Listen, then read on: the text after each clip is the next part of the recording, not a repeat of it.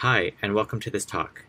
In this presentation, we will discuss designing an inclusive unit for 1,400 first-year students. Before we get started, a bit about ourselves. I'm Natasha Bonnelame, digital learning producer at London College of Fashion, and I work within the digital learning team. And my name is Sheldon Chow. I am the head of digital learning at London College of Fashion and the Better Lives unit leader, which is the unit we will be discussing in this presentation.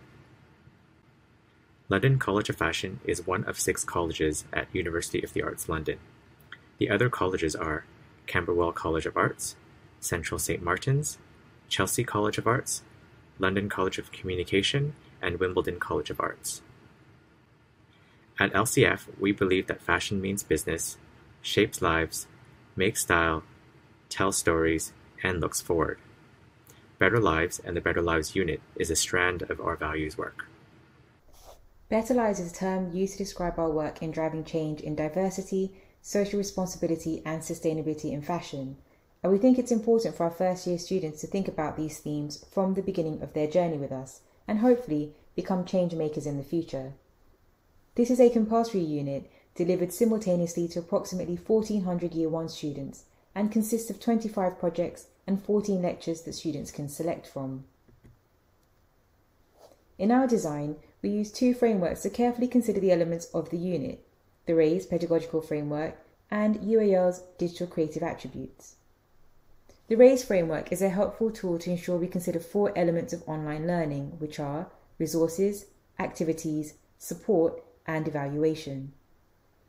The digital creative attributes framework is UAL's articulation of the digital attributes we think are important for our students to engage with. From these frameworks, when designing for inclusivity, we considered visual design, language, and accessibility. We'll give some examples of these elements in the next few slides. In communicating with our students, it's important to consider both visual language as well as written language. We recognize that a proportion of students are visual learners, and as such, it is important to help students navigate materials as well as understand their journey through the unit in a visual way. Before starting any design work, we develop a set of mood boards to sketch out our ideas for what we envisage the visual design to look like.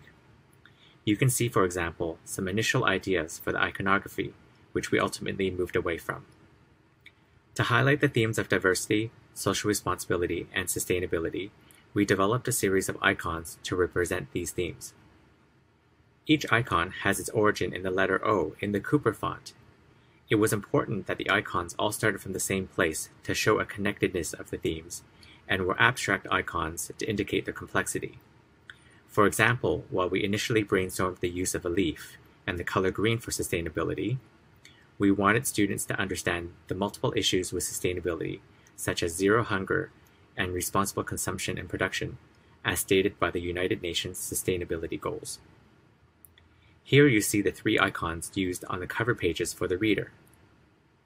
You can see how we use the icons on our Moodle site to signpost each of the different lectures to the themes. These images show our document templates. While visually pleasing, there are also a number of design features for accessibility. Firstly, the minimum font used on the document is 12 point. Next, we only use sans serif fonts.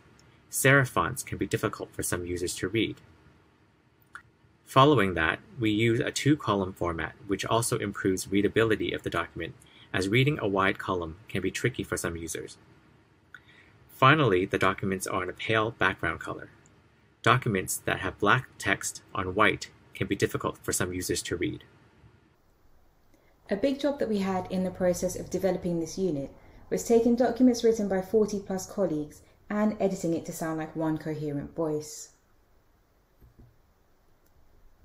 As we made our way through all of our documents, we noticed that we were using academic language when we were signposting information, and one principle that we ended up agreeing on is that we would use plain English for instructional language. In this example, one document used the word discern. When we translated discern into Mandarin, Italian, and French, based on the languages that we speak in the room, we found that it had multiple meanings, yet recognized another word for discern made sense within the context of instructional nature of this sentence and translated better. We provided both students and staff with formatted and plain text documents, and this was to ensure that our documents were as accessible as we could make them. We also captioned and transcribed all of the recorded videos, which were then made available via our VLE. Finally, a critical element of our design for inclusivity is connected to our assessment. We asked students to create 4 blogs as opposed to a formal essay. Our rationale for this was to provide them with the opportunity to submit their reflections in a visual way if they wanted to do so. This has been the least successful element of the unit, and one that we continue to work towards and develop further.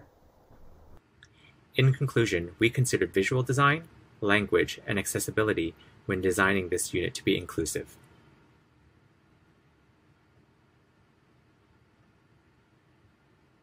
Thank you for watching our presentation.